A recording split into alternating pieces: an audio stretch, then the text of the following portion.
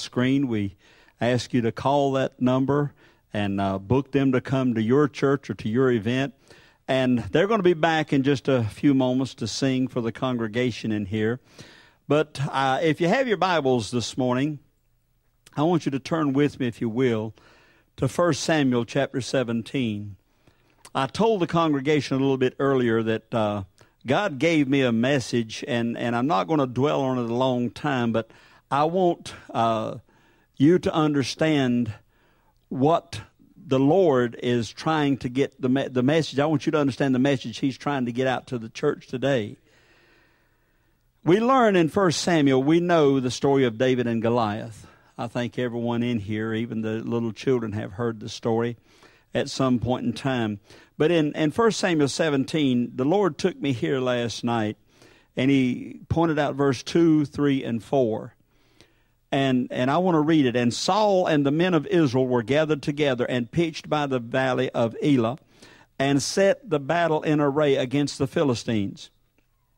And the Philistines stood on a mountain on the one side, and Israel stood on a mountain on the other side, and there was a valley between them.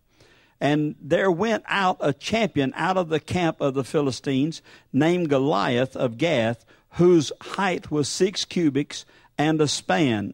And he had a helmet of brass upon his head, and he was armed with a coat of mail, and the weight of the coat was 5,000 shekels of brass, or 194 pounds.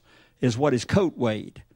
And he was about 13 feet tall, using the 25-inch span for a cubit. And even if you don't, he was 9 or 10 feet, but he was 13 feet by 25 inches. And it goes on to say, and his coat weighed 194 pounds. And he had greaves of brass upon his legs and a target of brass between his shoulders. And the staff of his spear was like a weaver's beam. And the spear's head weighed 600 shekels of iron. And one bearing a shield went before him. The spearhead weighed 23 pounds. Just 23 pounds just for the spear. And the handle was like a weaver's beam. But let's forget about all of that.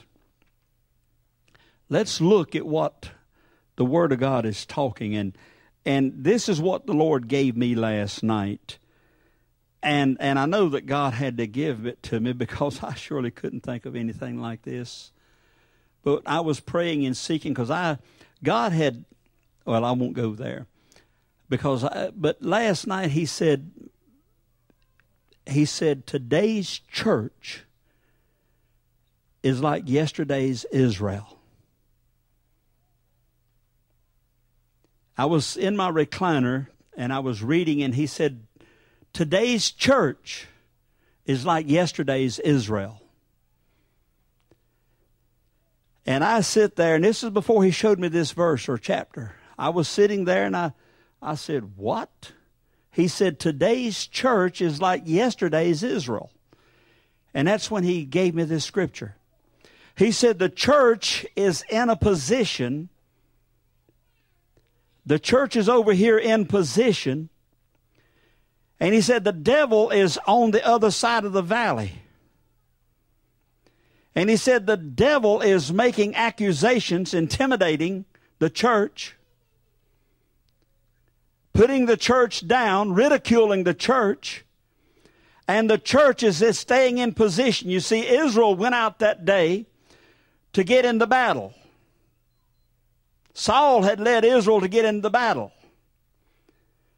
And today the church is all ready, and the preachers are all ready to say, let's go into the battle. And the church says, yeah, we're ready to go fight the devil. Hallelujah. We got the power. But the church is staying on the mountain. The church is over here on the mountain. And the devil is standing over there, intimidating, ridiculing, putting down, and telling the church what we can do and what we can't do. The devil today is sending out accusations. The devil today is saying, church, you can't mention Jesus in certain places. Church, you can't pray in certain places. Church, you can't put crosses in certain places. And the church is over here. We're saying we're prepared for battle. But nobody will cross the valley. Goliath is on the other side, intimidating Israel, God's people. making fun of them, mocking them. I'm one man. And today the devil is telling the church, I'm one man. Who's going to stand up against me? Who's going to come against me? And the church is still sitting in position.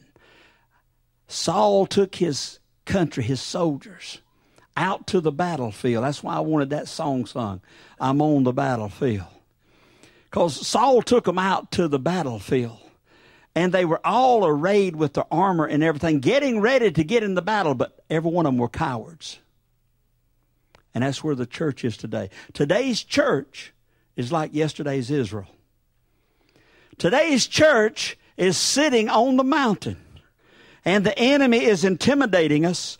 And there's not any Christians that'll step up and speak their mind. They don't want to tell the homosexuals that you're going to burn in a devil's hell except you repent. They don't want to tell those committing adultery you're going to burn in a devil's hell except you repent. They don't want to tell the thieves, the liars, the robbers that you're going to burn in a devil's hell except you repent. They're not going to tell any of the evildoers that hell is real. The fires of hell are gathered for those wicked and unbelievers. They don't want to tell nobody anything. They're afraid somebody will leave the congregation. They're afraid they'll lose another church member.